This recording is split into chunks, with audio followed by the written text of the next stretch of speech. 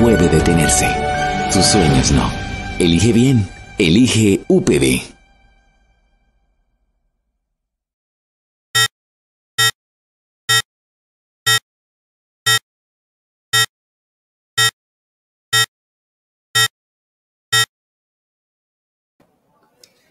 Hello, good morning to all the audience in Colombia and Latin America, and good afternoon to our audience in Germany and Europe. I am Rafael Calles, International and Interinstitutional Relations Director at the UPB Bucaramanga, and I want to welcome all of you to our HEPCOPA Lecture Series closing session.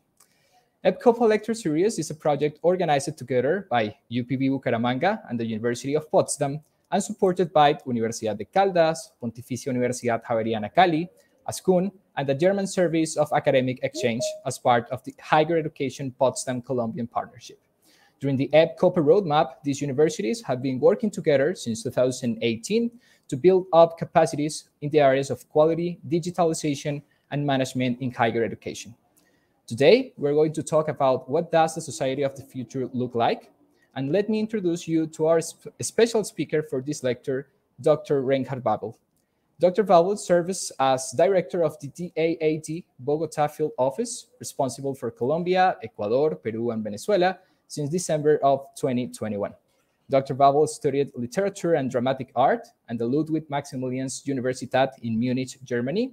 In 2014, he obtained his doctorate degree in comparative literature from the same university with a research project on fictionalization of translation.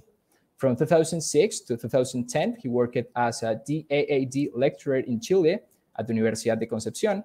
Between 2014 and 2019, he was director of the DAAD Information Center in Bogota, Colombia. And from 2019 and 2021, he worked as head of section P24, cooperation projects in the Middle East, Asia, Africa, and Latin America at the German Academic Exchange Service in Bonn. Dr. Babel, welcome to HEPCOPA Lecture Series. It is an honor to have you here virtually, and thank you so much for your time to share with us about the society of the future. All right, thank you very much, Rafael. Welcome everybody here in Colombia, in Germany, in Europe, and wherever you are. Congratulations to the UPB, University of Potsdam, for this organizing this lecture series, and of course all the other universities participating in this project. So I'm happy to present something to you today, which may sound promising and interesting, but it's important for me to state that I'm not talking about DAD cooperation projects or scholarships today. Rather will be talking from my academic background, and it's an experiment, and I hope you like it. So I just try to share my presentation with you. Let's see if this. Okay.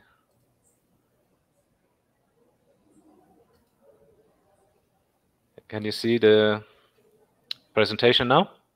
Yeah. Okay. So then I just started. I can't see you anymore, but that's, I hope you can see me in the presentation. That's important. So, okay, what does the society of the future look like? As I said, I'm not any kind of clairvoyant or something like that. So, what I will do today with you together is look on representations. Some of them are from the past, but I focus on contemporary representations of utopian and dystopian societies, and just try to find out how those narratives are working, and what does it mean for us when we're talking about a societal transformation. What can these narratives tell us, and in which direction are they leading us? So this is a little bit of the idea, the initial idea of my presentation. And as I said, I'm not talking about my visions, my personal visions, but I'm looking into some of these references you can see here. You can see it's a lot of them. It was hard to choose and to exclude some of them. So of course, my analysis of those representations is not going too deep, but I try to abstract and draw some conclusions which we can discuss at the end. But first of all, I start with a little model. I try to visualize what is utopia, what is dystopia, and well, I try to visualize that normally those narratives work starting from the contemporary current society on. So somebody, a writer or an artist is, or some political scientist, thinking, okay, this is our actual society we're living in, and now we try to imagine an ideal future society. So this is on the would lead us to utopia, and of course we don't only think in one direction. That's where we're heading to. So taking this ideal future society as an example, we should lead. But it's also and criticism on the current society we're living in. So we imagine it could be better. So that means right now things are not perfect, and we should try to change it. So this is the arrow that goes to utopia, forward and back to current society. And on the bottom, you see another arrow leading to dystopia. So this is helping us to also to criticize the current society, but imagining the worst case. So what will happen if we do nothing, or if we keep doing what we're doing, and then we imagine that it will all go in the wrong direction, and we will end up at a place where we don't want to be, which would be a dystopia. Dr. Raul, excuse me, we are in this moment looking your first slide. Okay. So I don't know if you want to try to share the screen once again in the full okay, screen. Sorry for that. So thank you for interrupting, but it's a pity because it's you can see the second slide now. Yeah, but we are in the black background. Yeah, I think that it's only in the up of the screen, in the option probably view side, or. But well, okay, let's go back. So now you can see it at all. Yeah, with the framework of PowerPoint. Yeah, but when I start the presentation, you only can see half of it. Yeah, the first slide. Okay, that's strange. And if I start from here, sharing or starting the presentation. Okay, yeah, this is okay with the black background. So there is an option in the up part of the screen, like options to view. I think that is the option in the middle. Okay. Because when I share it, I only see the presentation. Okay, let me see. Yeah. Okay. You want to? Yeah, that option, the second option. That one.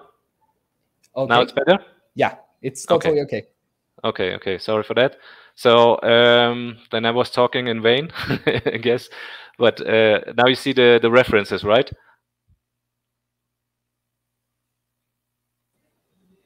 Yeah. Okay. So I will jump to this model again. So because this is, I think, the most important thing. The references we will see later on as well. Okay, this is the model I was talking about. Now maybe it makes more sense as you can see the slide. But yeah, this is just to visualize a little bit the patterns of utopian and dystopian narratives. And I think it's quite clear. It's not a complex model.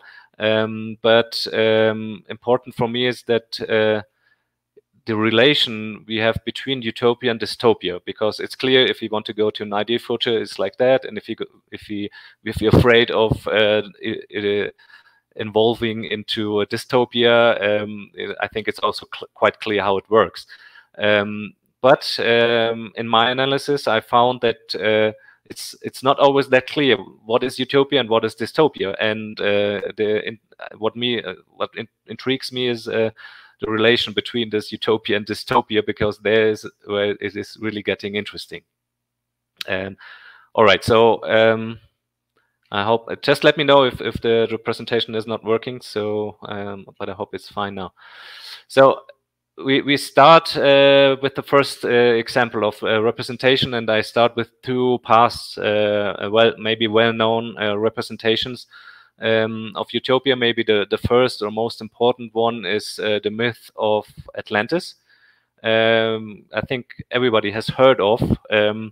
But maybe not everybody knows it. It's coming from Plato's dialogues on Timaeus and Critias. And I just want to have a little look on it. Of course, Plato wasn't talking about utopia. The term, the notion didn't exist like this in his times.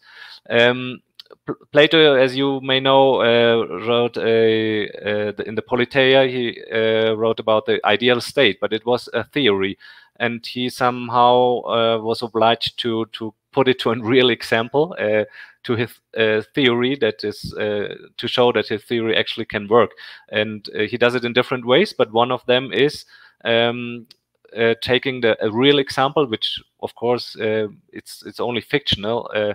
I heard that there are still people out there searching for Atlantis, but I think they haven't found it up to today. But what he does is interesting. He opposes two examples of a state. One is Atlantis and one is the ancient Athens. It's not his actual society, Athens, where he is living and teaching, but he imagines this two references as opponents, as mirrored opponents.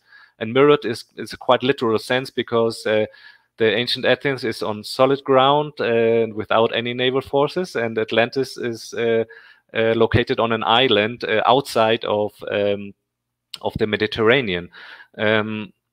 So he is describing the society of Atlantis, and it's not a total dystopia, you could say, but there's one point of his criticism, because he shows that Atlantis, despite its well-organized society, is punished at the end by the gods and submerges into the ocean. And the reason for this is its hubris, because they were a big sea power and had where the society was based on military expansion. And so this is why the punishment comes to Atlantis, and it hasn't been found up to today. And you could say that the Atlantis is a kind of dystopia, where the actual current Athens society shouldn't head to, and the ancient Athens is presented as an utopia. And why does Plato talk about this? Because in his times, the society in Athens tried to make a political decision to create a naval forces, or to enforce the naval forces, and that was a criticism of him. I think we can start here, and we jump to the next example into the 16th century, and the famous Thomas More writing called Utopia, and this is where the term utopia comes from, and we use it today. And so this is a real reference for any theoretical imagination of an utopic society. It's interesting that there is a frame narrative, and this frame narrative is based on actual happenings, a meeting between Thomas More and Erasmus from Rotterdam. But Thomas More says, now I'm writing down an oral report from a fictional person. It's Raphael Heitherley, but of course he presents him as an actual person who actually has been on this island called Utopia. And well, in this frame narrative, there's a strong criticism or reflection on contemporary English society and politics. Especially they're talking about death penalty and the legal system, which is not working well. So this is the frame, and then they start to describe the society on the island called Utopia, and the people living there called utopians. Just a short hint on the actual scientific discussions up to date. the question always is raised: was Thomas More really thinking that this society he describes on Utopia is an example to follow, or is it more a satire? So he himself used the playing with the words utopia and utopia, which you spell differently, but you pronounce exactly the same. And utopia with an U would be a non-place, and utopia with EU would be a happy place. So non-place meaning, well, it's just an idea, it's just a vision, but it doesn't exist really. And utopia as a happy place would really be an example to follow. Okay, so on the next slide, I show you a little bit about the description of the island. I won't go too deep in this description, but I think just mentioning here the most important characteristics of this society on Utopia show us why Thomas More and why this writing is such a big reference. Thomas More could be called like the godfather of all utopian theory. And when you see this examples, for instance, all properties, common, no money transactions do exist, you will understand why it became later on a reference to social utopists, and you may think that Thomas More was not totally agreeing with that kind of characteristics from Utopia. And another one that seems striking or interesting to me is that there was a certain limit for the growth of the cities. And I thought that may be also in reference to the discussions of sustainability we have today. Because the question is, what do we do with the eternal growth of a population or growth of the economy and so on? So in the early 16th century, Thomas More was thinking in this envisioned fusion of utopia that there has to be limits and we have to deal with them. And of course, as you can see, Utopia is also an island. So I will come back to this notion at the end as well in my conclusions. But it's striking and it's interesting that it's always an island, Atlantis as well as Utopia. All right, now we come to more present representations. I took references from films, TV series, and books as well. And I selected like 7 utopoi or utopos. I tried to put it in a positive way. And the first one, or the first thesis would be a society optimization. So how can we use, to make it, formulate it in other words, how can we use technology to improve our society or our individual or societal behavior? And here I chose 3 references. One is from the series Black Mirror and the episode Nosedive. There you can see on the bottom on the left, Lacey. And I think it's quite easy to imagine that even if you haven't seen the series, that there is a Lacey or everyone has a personal rating. And the rating can change because the rating depends on other persons giving you 5 stars or 3 stars or no star, and so on. I think we're quite familiar with this rating. And Lacey at the beginning of the episode has a 4.2 and ends up with a 0.3. So she tries to improve but fails, and in a consequence, she is excluded from work, from certain stores, from access to weddings, and so on, because we're only allowed to access those events when you have a minimum rating. So it starts with maybe an ideal or good idea to improve your behavior, but it fails at the end. Something similar happens in a movie from a German movie called Zero. They're also working with an app to optimize your behavior, and there is a journalist, you can see the protagonist here, using a device to connect to internet. It's just an example for me that in the future we will not use cell phones or tablets or computers to connect. We will use different devices. But it's also like the app to optimize the individual behavior creates a lot of problems, and that's what is shown in Zero as well. And then I talk shortly about the latest novel of Dave Eggers. It's called The Every, and Every is a monopolized mega corporation. It's a fusion between Facebook, Google, and Amazon, and it's from the beginning. It's quite clear that it's more a dystopian novel. Though the corporation Every is located on an island in the Bay of San Francisco, and within this corporation, within this island, there is, you could say, like a utopian vision of a society, because all the people working there, developing new apps and new technology, they are well intended, you could say. They are trying to improve society honestly, so they are politically absolutely correct. There is no discrimination of any kind, no gender, no race, and so on. They only eat food that is fair traded, and so on. So it's quite interesting that Dave Eggers describes the corporation and the people working and developing those apps, trying to do the best, but of course the outcomes are quite dystopian. Delaney is the protagonist. She tries to sabotage this corporation with its mega power, its monopolized power from within.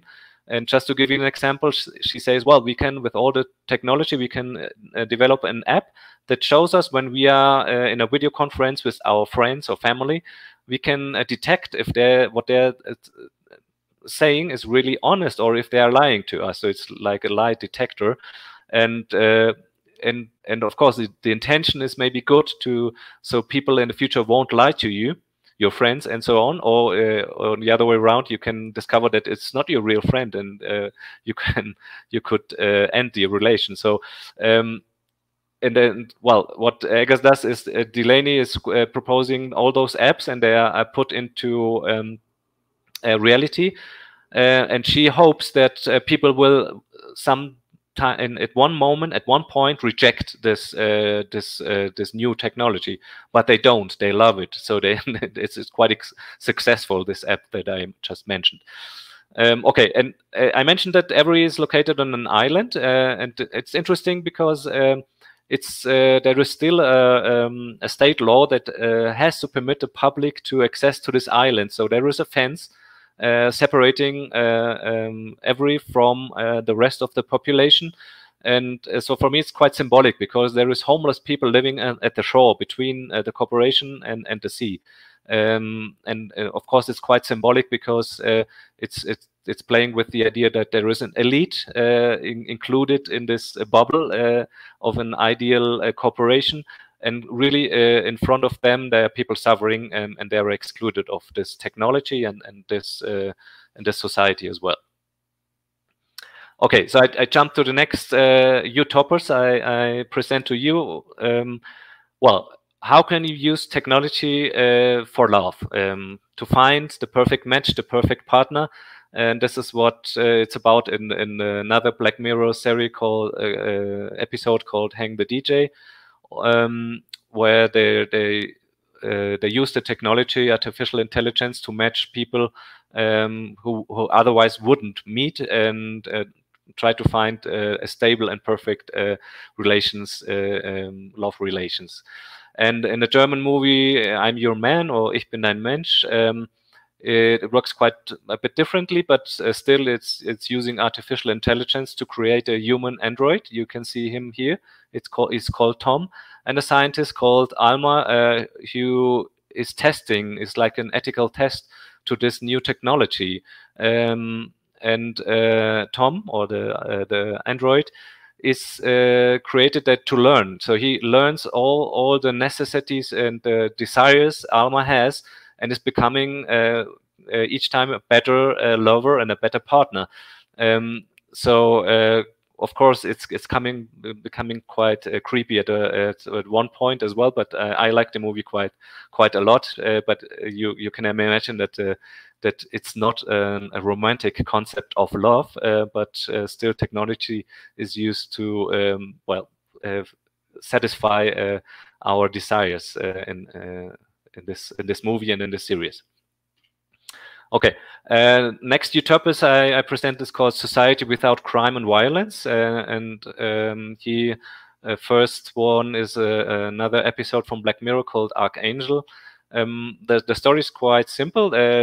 Mary, the mother, loses her 3-year-old daughter in just for a few moments, and she gets that scared that she says, well, anything could have happened to her. So she learns about a system called Archangel, and you can see that in the middle, in the picture in the middle, this system is implanted into the brain of the daughter, Sarah. And now she can control her, she can see and hear everything, and so that helps her at the beginning, at least, to be more sure and confident about the well-being of her daughter. On the right-hand side, you see that the vision of Sarah is manipulated as well. She is prevented from seeing horrible things. For instance, here she is, when she's bigger, she's she can't see the blood of her finger, which she herself is opening the wound of her finger. Okay, so of course this turns into a quite dystopian thing as well when Sarah becomes an adolescent and Mary turns off the device. She doesn't want to use the system anymore.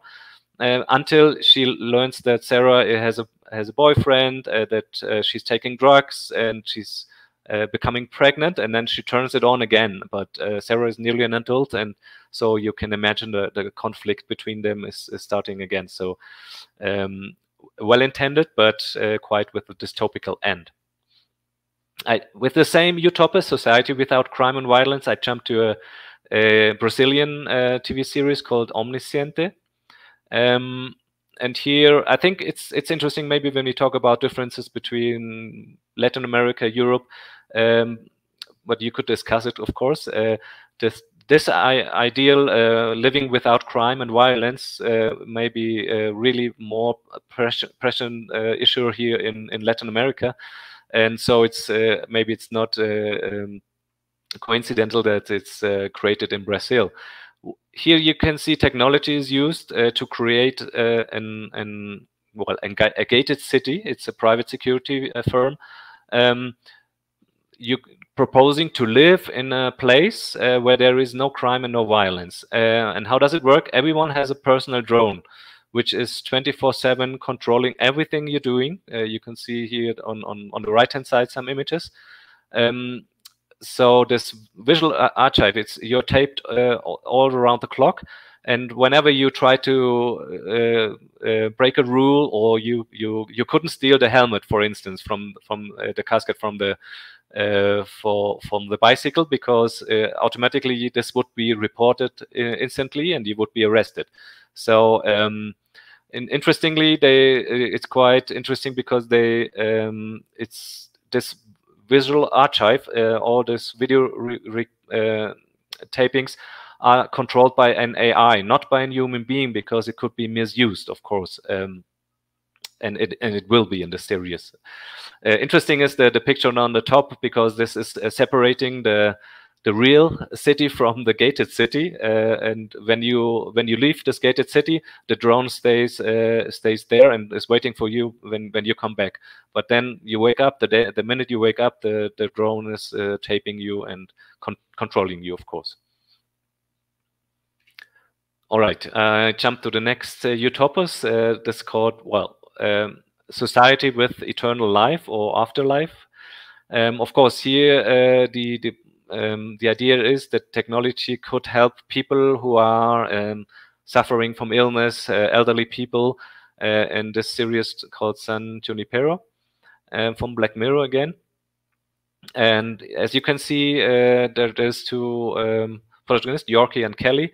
And on the right-hand side, you see Yorkie is lying in hospital, but you will learn it only after you've seen the virtual or the simulated reality in the 80s, and the picture in the middle, because there Yorkie is having fun with Kelly in a beach resort. But we later on learn that it's only a simulated reality, and what she really is suffering and lying in a hospital. And well, this raising questions about how could we make it more comfortable for ill and elderly people, with the help of technology. And later on, we learn also that there is an option that you can choose when you pass away physically. If you die, to say so, you could still live on in this simulated reality if you want to.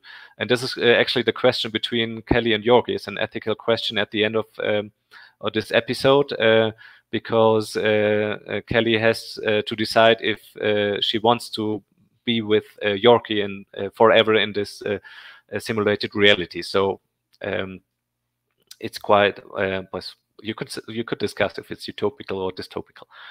And then the same utopias you can see in another series called Upload.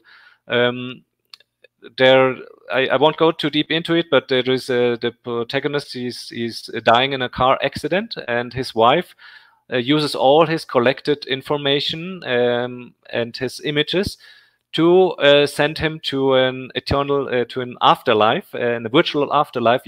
You see it on the top, where he is living on somehow, and he has the possibility to connect to his wife. You see on the below, and on the left side, even he is participating in his own funeral, separated only by this glass, and he's like he has an avatar you can see from the real life as well, and you can communicate. The series is a comedy, but it's interesting because they show you a few details, for instance, 3D printed food and so on.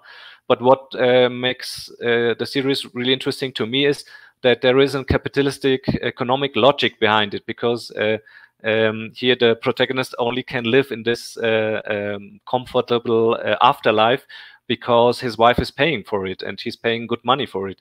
And if she doesn't continue paying, his virtual life will stop.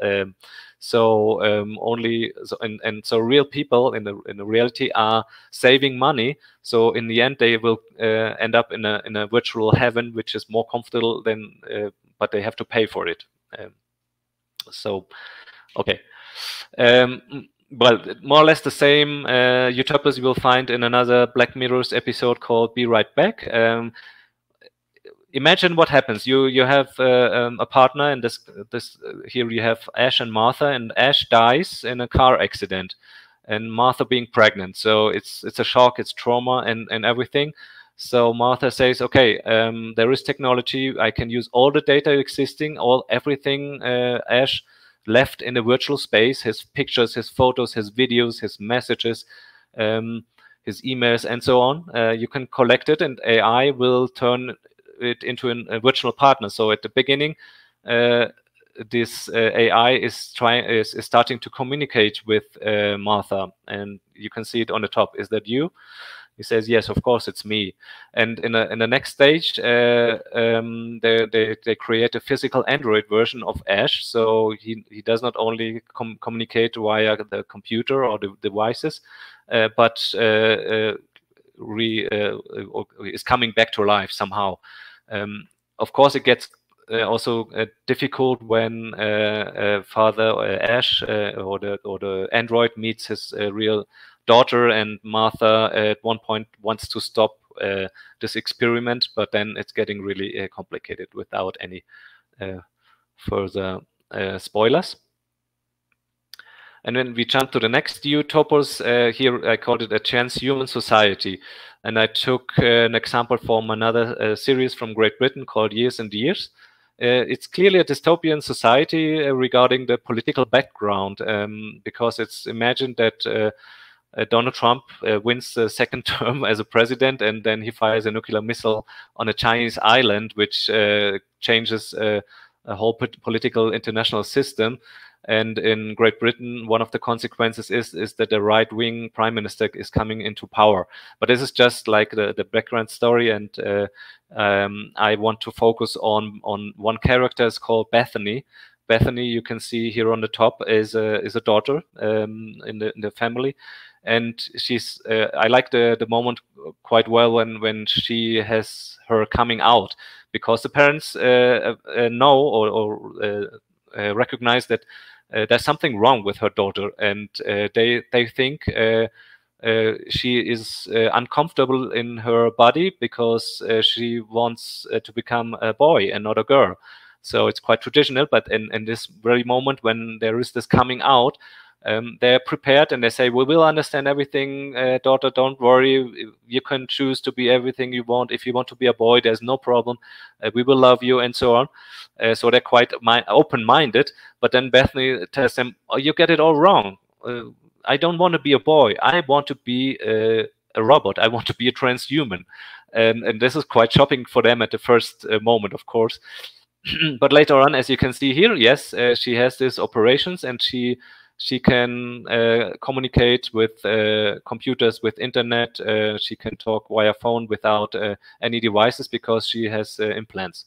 And at the end, in this series at least, her technology, or her being transhuman, helps to prevent the right-wing prime minister to victory. So it somehow shows that this transhuman part could be really helpful as well in this situation, at least.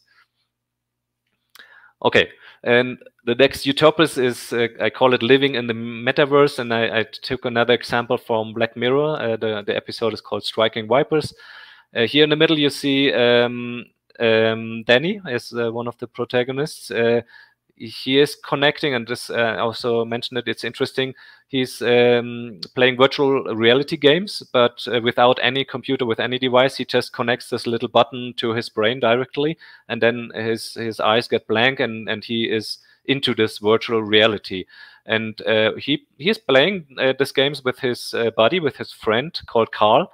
And they choose characters, fighting characters. You see on the left and on the right. And one of them is choosing the female character, and the other one the male character. And then in this virtual reality, they're having sexual relations and somehow feel attracted to each other. And this, of course, complicates their real life. And well, the attraction is that high that they're more and more living in this virtual reality and not in the real world. So this is, for me, it's like an example for this utopias you could live in somewhere else, which is called virtual reality. Or if it's a good or bad thing, you choose.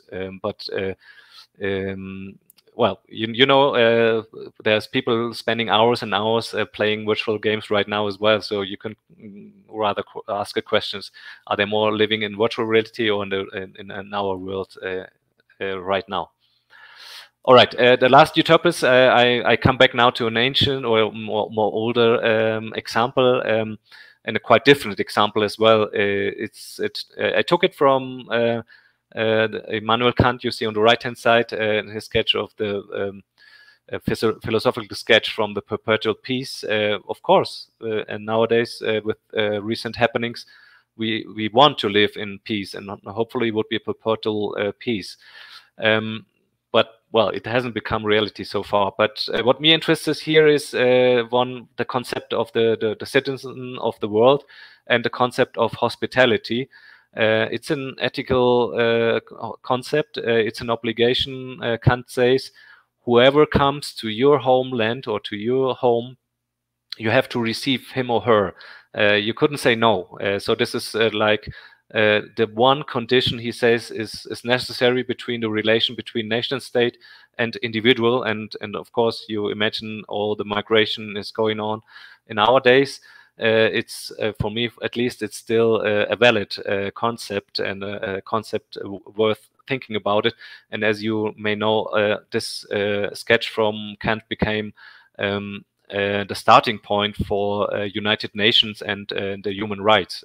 So it's really interesting to go back to Kant. But what me interests here is he puts a worst practice example, if you want to say so, like a dystopian example of how it shouldn't work. And he took a historic example of Japan and his system called Sakoku, which means locked country. And actually, Japan was closing down his country for nearly 150 years. At the beginning, they do it to protect itself from colonial European powers or other colonial powers. But at the end, it made a real damage to to his own society. For me, as you see, it's interesting that it's not coincident that we're talking about an island again. All right, so I will go to the conclusions. Time is running, so I made two conclusions. First is, not surprisingly, utopia is an island. As we have seen in these examples from the beginning, when we talk about an ideal future society, there's always coming up this notion of an island, and the question is why. Of course, on the one hand side, you could say it's easier to imagine a new society or a different society from the scratch, and then you imagine a deserted island, and there you will create your new society somehow. But on the other hand, this as it is, we can't live. Everyone can't live on an island, but I think there is another consequence. And I try to put it here with the metaphors, because you can connect it with different metaphors: nation state, metaverse, paradise, prison, and so on, and the gated communities, gated cities, and so on. And I wondered if whenever we talk about utopia, and it's so connected to this metaphors this metaphor of an island, is there a problem with this relation between utopia and island as well? Because that means somehow utopia is including or excluding someone or somehow parts of the society. So there may be a problem with this connection between utopia and island itself. The second conclusion, I call it lost in dystopia. As you've seen, when we talk about this different narratives, it's clearly that the dystopian narratives prevail. And well, you can ask why, or what consequence tries this this fact. The only real typical utopian narrative you can find, and I try to emphasize a little bit on that, is the use of technology or technical development to solve societal problems. And in the future, that we have to deal with this technology, artificial intelligence, biotechnology, and the metaverse, because are the main factors, and they are somehow used to create these utopian narratives. But they are also the same factors who dominate the most of the dystopian narratives. So the question is, what does that mean at the end? So is good intentions always destined to fail, to undesirable consequences, or not? And I found a quote from a philosopher called Yuval Noah Harari. You may know him from his famous writings, Homo Deus and others. And I found it quite striking that 2 years ago he was comparing liberal democracies with authoritarian, more authoritarian systems, political systems. And he stated, and this goes along with my analysis. He stated, nowadays there is nearly no utopian narratives. And he thinks it's quite a problem, because when we talk about societal transformation, we need utopian narratives, he's saying, but there are none.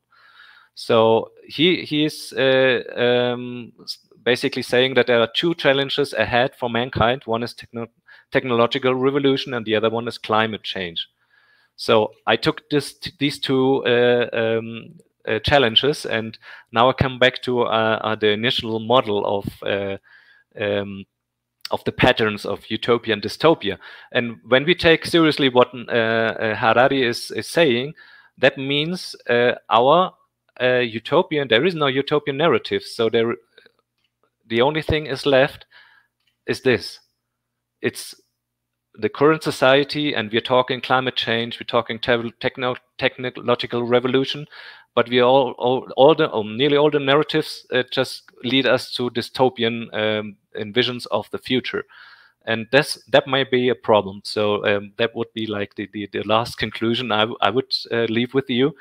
I end with some questions I raised, and we can discuss them. But maybe it's more interesting for me and for you to hear your questions, and and discuss them. Of course, you can take this questions I'm showing here, and but Raphael, maybe you will tell me if there is some questions already in the chat. And I think I will end my presentation right now, and thanks for your attention.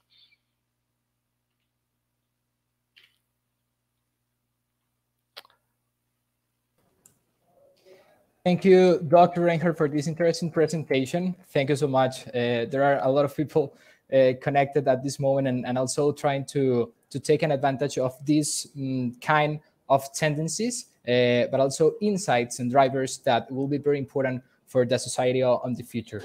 Personally, I have to say that it's really important to understand how these kind of measures will represent an opportunity and not a barrier in terms of a society with a lot of modern practices, with a lot of new tendencies that are taking every part of ourselves, and also trying to move to a tendency when technology is totally a reality, with this kind of things about metaverse and new alternatives that each day we could see and we could keep in mind to understand and to work with, but also with a preservation of the direct and human interactions and promoting social relations.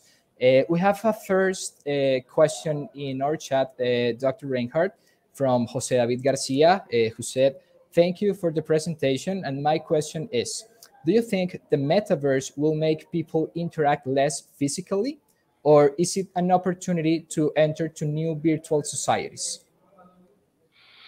Yeah, well, it's a good question. I'm not sure if I can respond to it quite well. Well, I think it's no coincidence that Facebook has changed its name into Meta, and in Silicon Valley they are all talking about this metaverse, and actually they are it's described a little bit in this novel of Dave Eggers. When they talk about climate change, for instance, they say, and don't worry about climate change. There will be a technical solution for it. So, and it's getting quite simplicist. But to the question, of course, I'm not saying tech is good or bad or whatever. It's I think it's a personal inclination you may have. Of course, metaverse helps you to connect to people you otherwise wouldn't be able to connect, and there is I think. Things you can do, you can use this in a quite positive way as well. But if you ask me if this will lead to less physical contact between people, to less social interaction, I'm not that optimistic, because I could say I don't know what it will become into the future, but maybe you observe your surroundings, your friends, or your students, for instance. Are they you can observe them standing somewhere at the university or somewhere at the bus stop. I would say more than half of them is watching their cell phones, and they're not talking to the person next to one. It's I think all those examples I chose are not that far away science fiction. They are based on things we are already doing right now, but they're just thinking like 2 or 3 steps ahead, and maybe there will be a psychological effect when we fed up with all this technology. We will be that eager to have physical and social contact again, like it happened maybe in the pandemics, so that we learn. Yeah, it's all quite well. We have virtual meetings and so on, but when we come back to physical contact, you learn to appreciate again. Yeah, definitely. It's in parallel of the societal transformation challenges that we are facing now, Dr. Babel, and it's totally, I agree with your point of view, because we were in almost 2 or 3 years of COVID-19 with a special reduction of physical interaction and contact, and this kind of international and also new alternatives based around technology also represent an opportunity to, despite the societal and in this case, the healthy conditions of our world, trying to be in touch with people in any part around the world. We have a new question from Professor Jörg Hafer from University of Potsdam in Germany that said, "Thank you very much. Do we need to realize a vision could not it be something more like a moving target?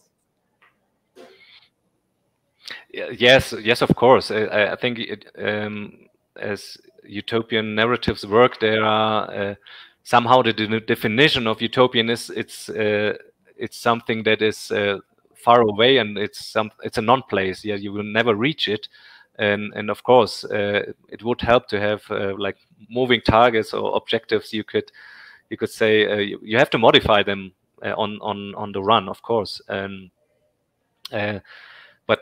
but I think it's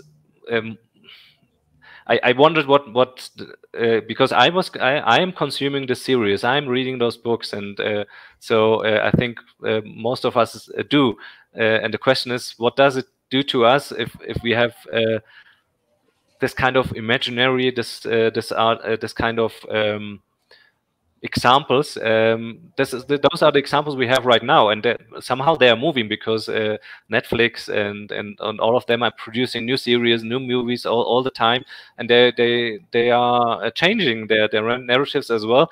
But what they're not changing is so much is telling us like utopian parts of it, of this evolution. They are talking more about dystopian parts of the evolution, and the question is, what does it make to us and to our well-intentioned society or scientific and academic work and discussions. But I agree, yes, of course, it can't be one aim, one objective, one utopian narrative, and we go forward to reach it. It never worked like this, but still, and that's what Harari says. He's worried about what we're doing right now, and there is a lack of positive envisions of future. Yeah, that's a recommendation to go forward for it. We have another question from Duarte, a student of the UPB Bucaramanga, and said, what changes would you make to the metaverse proposal? Okay, good question. I don't know. I'm not a tech expert. I'm fascinated by all these technical things we can do. But well, for instance, what that's not my example, but I go back to Harari. He says we have whether it's artificial intelligence or it's a metaverse or whatever we can do with it. Try to imagine good things. For instance, when you talk about work in the future. Robots or artificial intelligence, androids, or the metaverse, they will do a lot of the work we are doing right now, the workers are doing right now. So there is two consequences. One is there will be more unemployment because people will lose their jobs, they will lose their income and so on. So there could be a real problem. On the other hand, he says, yes, but we could use this free time and we could somehow think about the jobs that are still remaining, and artificial intelligence or the metaverse will not be able to do. For instance, to educate our children, to raise children, and this is work which is done right now normally without any payment. And why a society couldn't afford to pay the women or the persons who are educating our babies, our children, and so on. So this is just one example. Another one I could imagine is, of course, within the health system. There is possibilities to detect illness and to prevent it and to cure it. The danger here again is technology. It's already close by. Harari says maybe within a few years we will have a transhuman body or medical help that will give us I don't know, the possibility to each 10 years we can renew our body and then live until 150 years old or something like that. Why not? Why not? But that just raises another question. So, what will we do with all this time? What we will do with this living time? And on the other hand, who can afford it? Because it's tech that has to be paid. And the question to our society is, what are we leaving this technology within the private sector, or will we use it for the public sector and so everyone can access to it? it raises other questions. What does it mean if the whole human population will reach 150 or more years? The population will rise, and this will be creating problems to sustainability as well. So I think it's interesting, but there is potential to think it in a utopian positive way, and not only on a negative way. So now I was talking about not only metaverse, but all the other technical developments. But I'm sure that metaverse will also give us options to use them in a positive transformational way. Yeah, actually, it could be a mechanism to rebuild also relations between public sector, academic NGOs, and also private institutions, trying to be always a step forward to people are thinking, and also to people have to do to be actually directly with presence in these kind of tendencies and interactions. We have another question from a student, Dr. Babel, from Nicole Mendez. That is interesting because she is an international business management student here at UPB Bucaramanga. And her question is, how much do you think the metaverse will change the way of doing business? There is a question directly related to the business world. Okay, this is not really my world, but I'm sure it will change everything. Right now, you may know that if you want to buy property in the metaverse, you can do it. So and of course things about Bitcoin and so on. So I'm not as I said, a clairvoyant or something like that. But if you want to invest, if you want to create a business, in the future, you won't think about opening a bar or a restaurant here in Bucaramanga or in Bogota or whatever.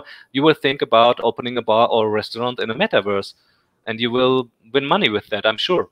I'm sure that this will come. So I'm not sure if this is part of the things you're being taught at your university right now, because it's like, it sounds like science fiction, but it's actually quite real already, or virtual real. I don't know. So I'm sure there